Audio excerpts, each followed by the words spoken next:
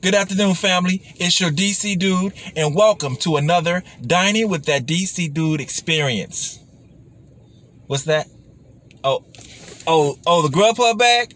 I told y'all on the last video, you seen the last video about New Year's, and I told y'all I'd do Grubhub. Stop playing with me. Let's get out of here. Let's go to our restaurant we're going to go to today. If you're already a subscriber to this channel, welcome back. And if you're new to this channel, then welcome aboard. I invite you to subscribe and hit the notification bell as to stay in the know about where we're going to go. So for today's DC dining experience, we're headed to a restaurant called Mario's Pizza House, simply referred to as Mario's. Now, we're about to cross Sousa Bridge so I can demonstrate what east of the river is referred to, because this restaurant is east of the Anacostia River. Now, I had someone the other day say, Craig, why are you always saying east of the river? What are you talking about? So it dawned on me that people don't necessarily know what I mean when I say east of the river. So I thought I'd come on this side, cross Sousa Bridge so I can explain that a little bit. So right now we're crossing, there are 5 bridges that cross this Anacostia River. So that side, that land you see in front of you, that's all east of the river. I always share with people how near and dear this area of DC is to my heart. I grew up in Ward 7. I don't know if you've seen the videos on the wards, but Ward 7 and Ward 8 are the wards east of the river, and this is where my passion lies. We're on Pennsylvania Avenue now, and we're, I guess you could say, bearing to the right, not necessarily a right turn, but we're bearing to the right onto 23rd Street, and Mario's is right here to the right side of us. Okay, so we landed safely. Mario's is located on the corner of 23rd and Minnesota Avenue, like you see, like we just came right off of Pennsylvania Avenue. It's been a DC icon for many years. As a matter of fact, to be exact, since 1936. Now, I did some research about restaurants, and they say that the average restaurant lasts 5 years, and they say 90% of restaurants fail within the first year. 90% first year. So that I found that to be pretty interesting. And the other thing that I want to note about Mario's since 1936 is what I have a problem with. So this time last year, I set out to do an article on my website called offbeatenpathdc.com that is completely about east of the Anacostia River. And I was disturbed to find out that a restaurant that had been around for 84 years had not one stitch of information about its history online.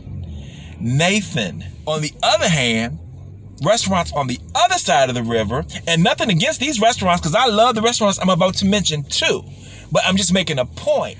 Restaurants like Florida Avenue Grill in Northwest, that has been around, which has a great story, and I can't wait to do a story about them because they really have a fascinating story as well. They've been around since 1944, 1936. Let me see, Ben's Chili Bowl. Ben's Chili Bowl has been around since 1959, and I go online, and it's a wonderful. The history's laid out. All the stories are laid out. You know what I mean? So I find that disturbing. So I say, well, before I do this video, I want to find out what the oldest restaurant is. And in my mind, I already knew. I didn't know exactly the date that it came about, but I knew that the oldest restaurant in DC is called Old Appetit Grill. Now, they've been around since 1856. 1856, a long time, right? And then I made a list. Occidental Grill and Seafood Restaurant, 1906. The Tabard Restaurant, 1922. Martin's Tavern in 1933. Osmond and Joe's Steak and Egg, which is a pretty cool restaurant in Tillytown. I love diners anyway. They've been around since 1934. And then the 6th one on the list is Florida Avenue Grill, 1944. This should be number 6 on the because they gave a list of 10. So this one should be number 6. So then you have Ben's Chili Bowl, 1959. But before Ben's Chili Bowl, is Shrimp Boat. So that, and Shrimp Boat is not on the list either.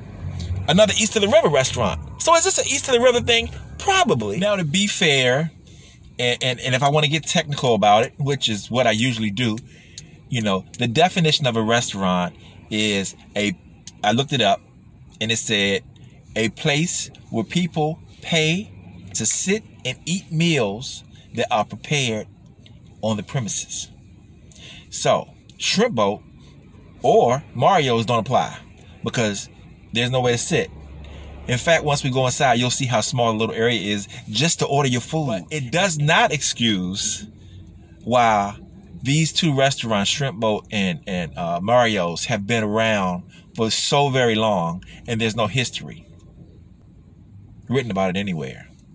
Until now, you just got to go to offbeatenpathdc.com to my blog / website, whatever you want to call it, and you know, I started a chain of history. Hopefully, it continues about things east of the river, because it seems like the only time they have news about east of the river is when there's something negative going on, you know, and that's what that website is all about. In fact, it's called East of the Anacostia River is Washington, D.C. too. Hello, we right over here. It's part of D.C. too, you know. That makes up the 68 square miles of D.C.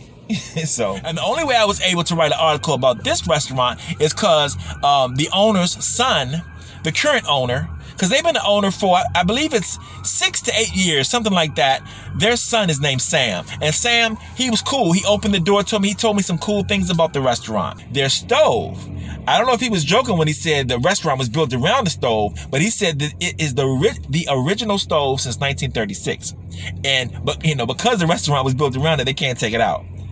And then he also said that whenever someone purchases the restaurant, that they have to stick to the original menu. So I thought that was kind of cool. So, and speaking of their menu, with their steaks, you know, with their steak and cheese sandwiches, because that's my favorite. That's pretty much all I've been getting for years and years. So I just stick to the same thing. But apparently, you know, they don't use steakum, you know, like you kind of see restaurants do. That thin, you know, thing they just chop up or whatever. Apparently they use ribeye. That's what he said. They use ribeye steak. That's what he said. I mean, all I know is it's good. And I'm about to step in here in a second and get one. My stomach is actually growling, so I'm gonna go in here and get my favorite steak and cheese and give you guys a peek at the restaurant.